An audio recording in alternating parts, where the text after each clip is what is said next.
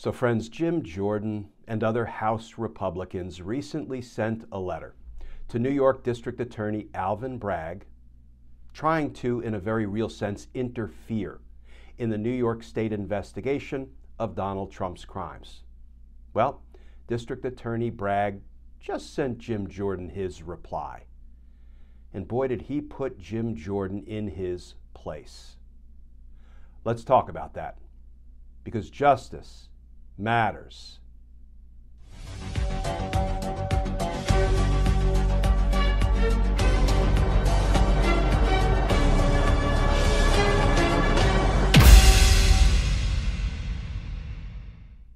Hey all, Glenn Kirshner here. So friends, I'm sure you saw the other day, Congressman Jim Jordan and other House Republican Committee chairmen sent a letter to New York District Attorney Alvin Bragg demanding that Bragg explain himself because they found it outrageous that Bragg was investigating and likely indicting Donald Trump for the crimes he committed in New York in a very real sense, in a very direct sense, in a very unconstitutional sense. Put a pin in that one, friends. Jim Jordan and his cohorts in Congress were trying to interfere in a state criminal investigation. Well, District Attorney Alvin Bragg just sent his reply to Jim Jordan. Here is the reporting from Axios about that reply. Headline: Manhattan DA sends scathing response to GOP's request for testimony. And that article begins, Manhattan District Attorney Alvin Bragg's office on Thursday rebuffed a request from top House Republicans for testimony and documents about his investigation into former President Trump. Bragg's response leaves Republicans with little room to maneuver in their effort to dent the probe's credibility, forcing them, the House Republicans, to decide whether to venture into the uncharted territory of subpoenaing a local prosecutor. In a letter to Judiciary Committee Chair Jim Jordan, Oversight Chair James Comer, and House Administration Chair Brian Steele, Bragg's General Counsel Leslie Dubeck said the GOP request is an unprecedented inquiry into a pending local prosecution.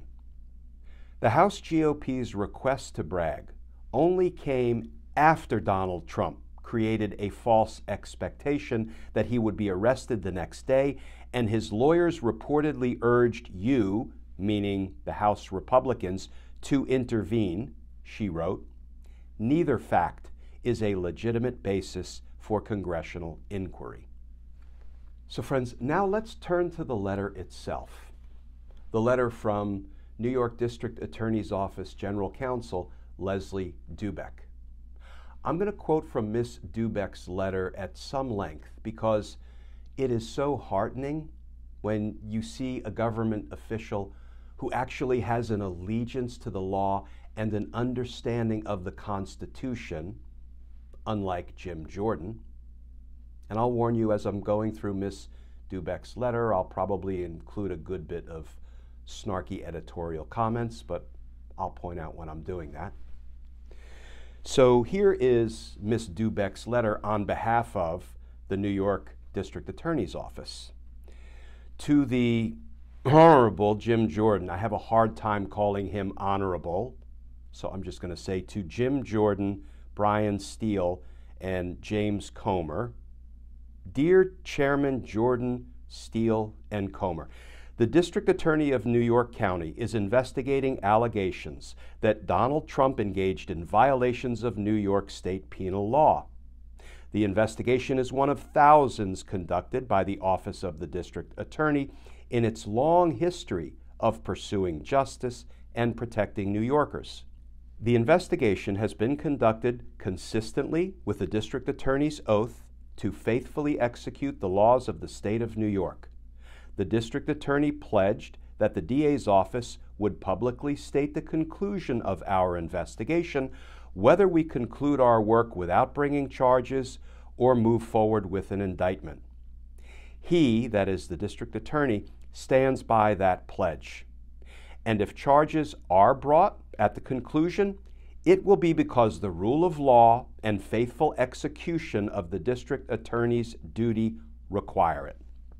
Your letter, now referring to Jim Jordan's letter, your letter dated March 20, in contrast, is an unprecedented inquiry into a pending local prosecution. The letter only came after Donald Trump created a false expectation that he would be arrested the next day, and his lawyers reportedly urged you to intervene. Neither fact is a legitimate basis for congressional inquiry.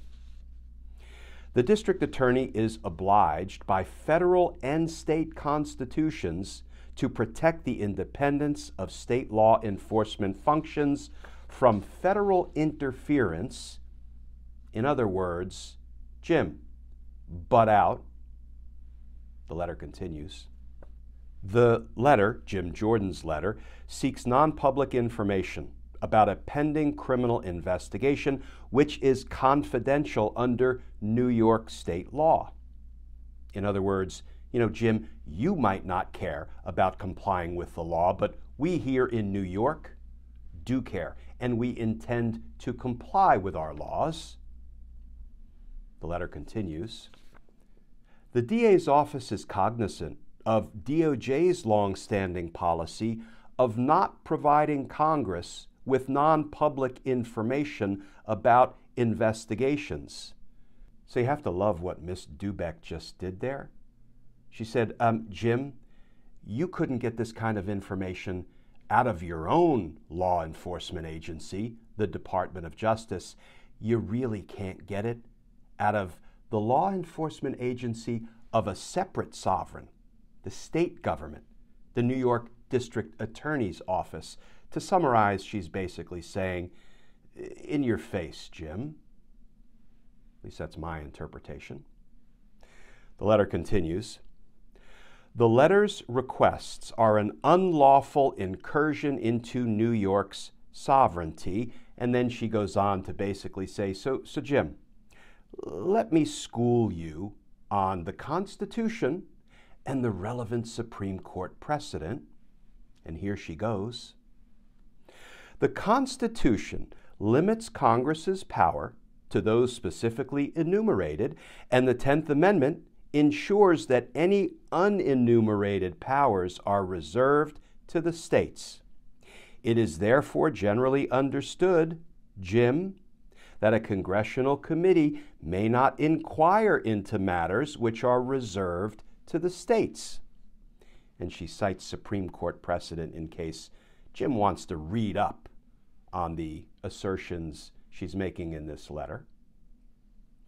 Among the powers reserved to the states, perhaps the clearest example of traditional state authority is the punishment of local criminal activity. She throws in another Supreme Court cite there. Thus, federal interference with state law enforcement is peculiarly inconsistent with our federal framework, and that also comes from Supreme Court precedent. Accordingly, in summary, these requests are unconstitutional. Consider yourself schooled, Jim.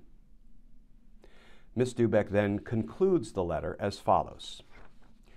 We trust that you appreciate the importance of our federal system, state law enforcement activities, and the critical need to maintain the integrity and independence of state criminal law enforcement from federal interference.